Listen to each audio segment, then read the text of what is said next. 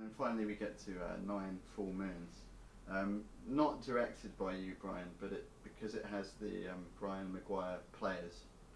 So many of them in like a Christopher Guest kind of group. The cast of characters that you say, I mean, like the reason why Nine Full Moons is that is because of Bret, and Bret and I met about 10 years ago, and we've always kind of talked about it as like we've been building and collecting sort of this like contingency of talented, loving people, and so I was really kind of a little bit pissed off or frustrated when Nine Full Moons was being conceptualized, because we were not finished with Carlos yet, you know, and like, so the whole camp was like moving over here to this, and I'm like, guys, you know, like, wait a minute, you know, so, you know, even me coming on as an actor in that, like, I think I was originally going, I'm too busy, I can't do it, and then like everybody else was in it, and I'm like, oh, is there a part for me, you know, like that kind of came around on the back. I'm like, well, maybe I could play something, you know. Yeah, so, hold on, we get you. So, yeah, Harry Dean Stanton is even in that, and he's been popping up in all of your films, and I'd like to know how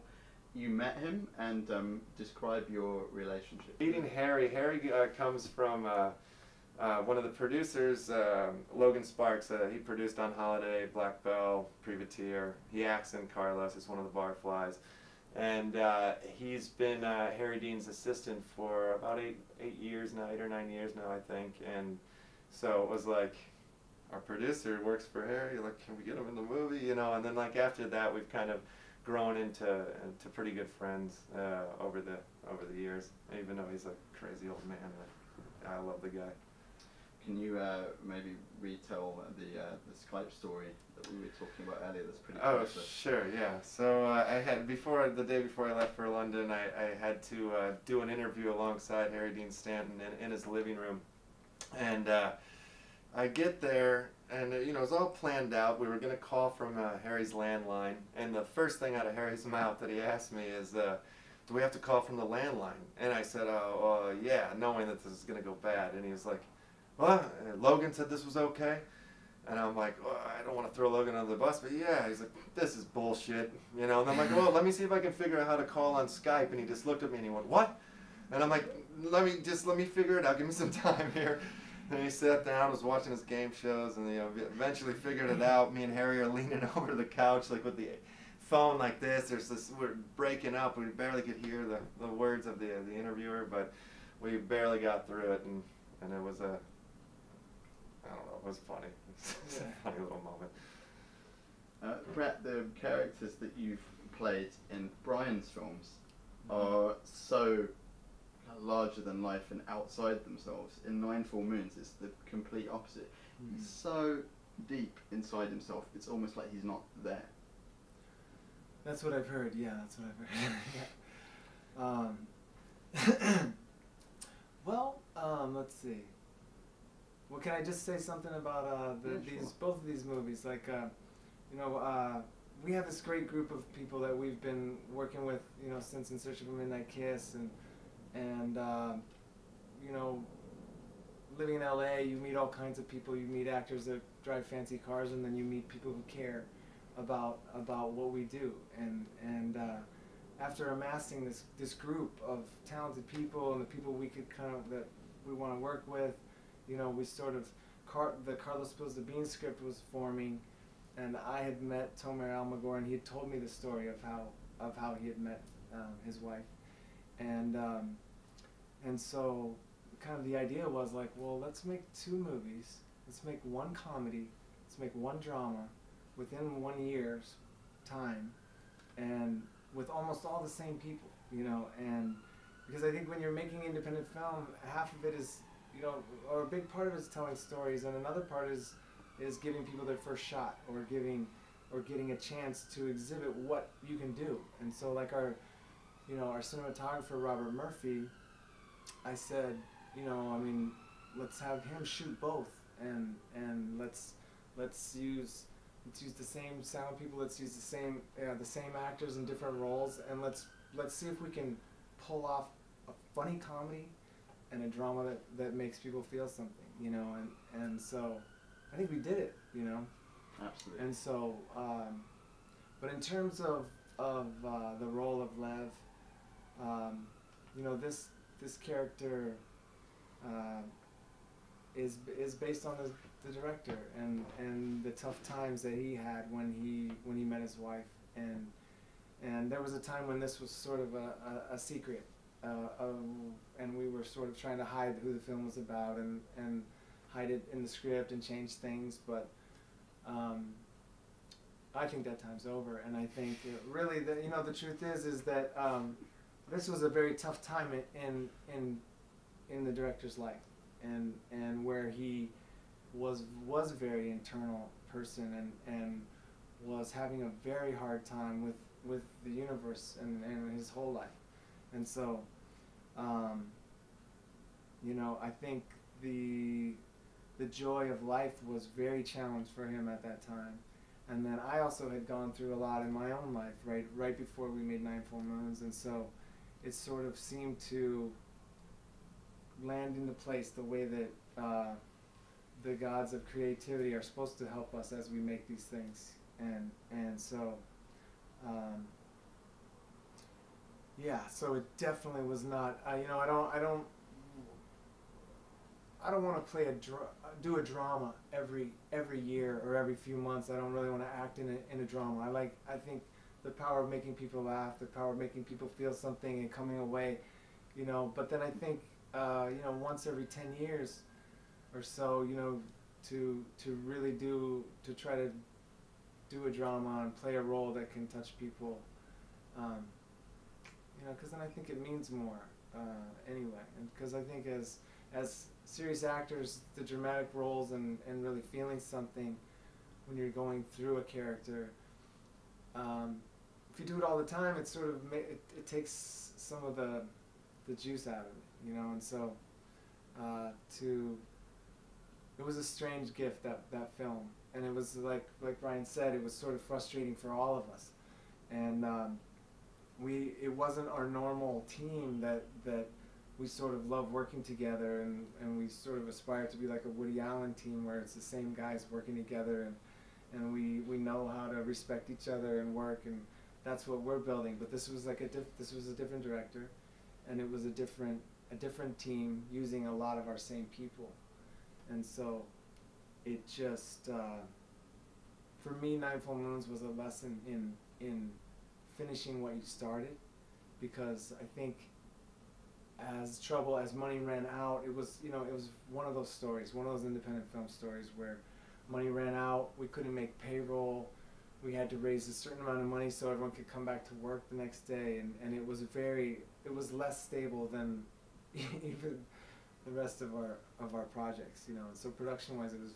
very different, and but I think when you start something and you also when you start a film or you start anything in life and you start bringing other people in, then you get this responsibility where you have to see it through till the end.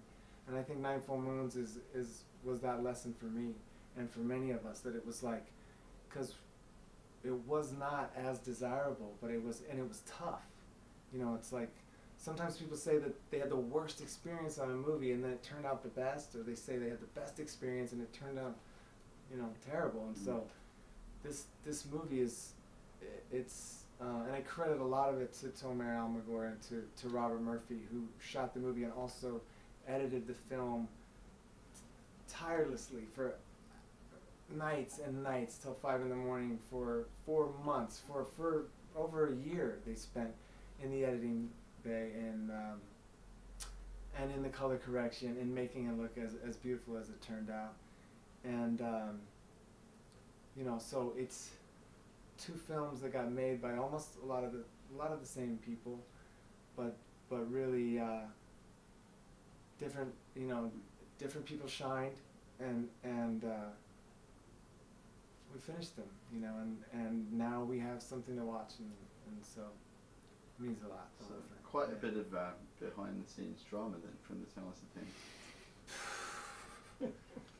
Yeah, a little bit, and I'm responsible for as much of it as anyone, so I'll take that one. Yeah, I had my own things going on. Yeah. In terms of the characters, though, you're not playing comedy, which you usually do. Just in terms of performing, Right. with, you know, you said it was a different team, but a lot of the same gang. So, just how was the vibe of you know, your group of guys and girls doing a drama? Yeah. Well, for me it was interesting because I was like kind of in and out. I wasn't around the set all that much, and I would kind of pop in, and I was usually popping in already irritated and ready to go. So, that was, it was fun to not be the boss, you know, and like show up and just be there to act and be able to like communicate with my friends and fellas who I've worked with so many times And drink and the looks of things. Drink behind the scenes. Yeah, that was. Yeah. But yeah. Not me. Yeah. But yeah, no, it was cool. So he probably have more of an answer for that. No. Well, yeah, I mean, it was just, it's, you know, well, also bringing Amy Simons into the team was a very lucky strike for us. And you know, I worked on this movie. Scoot McNairy and I both had been cast in a movie called The Off Hours, which shot in Seattle, directed by Megan Griffiths. Went on to play Sundance. Amy was the lead of that. She was amazing. And I actually first saw her with a flip cam. I had a flip cam shooting behind the scenes on set, kind of secretly. And I watched her come in on this flip cam, and I just looked at it and I said, and I was watching a good movie, you know, on this flip cam, just because she sat down and started reading this book. And I was just like, wow, this woman, you can just shoot her reading a book and it's a good movie, you know. And so and then I watched how amazing she was in that film, and she's funny and she's deep and she's wonderful, wonderfully talented actress. And so then when I had talked to Tomer and found out that that we were going to make this film together, and I started putting some of my people in places of the different characters, and you know, actually Tomer came to the set of Carlos Spills the Beans and watched Brian act in that scene where he fires Max Hoffman in the back alley. And so he watched that, and then he said, "Are you sure that's the guy that I want to play in this like serious drama?" And I said, "Dude, just trust me. Like, we're doing a comedy right now. We can all do the drama too, you know." And so. And he won't have a tash. Yeah, the tash will be gone. Right, and so you know, I sent some pictures of Amy over to play, you know, to see if they liked her for the role of Frankie, and just from her eyes, from the picture. Yeah, from stills. He wrote, just from stills, he wrote back to me, he's like, "This woman's eyes."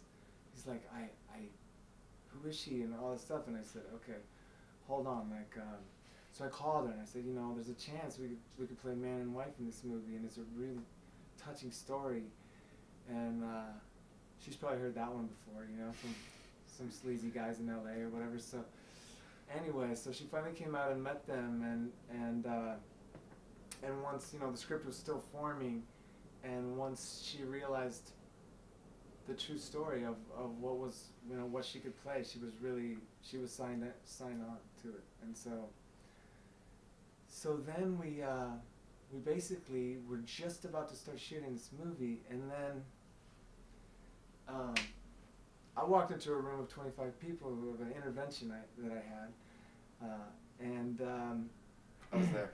He was there, and you know, so basically I went off to learn how to stop drinking, but the team went to work and started shooting just with Amy and shooting some of her scenes, and basically, when I returned and watched what they made and watched what Robert Murphy shot with Marcello Altieri, who is our DP of Privateer, but he was our first assistant camera and focused with Robert and worked with Robert the entire time.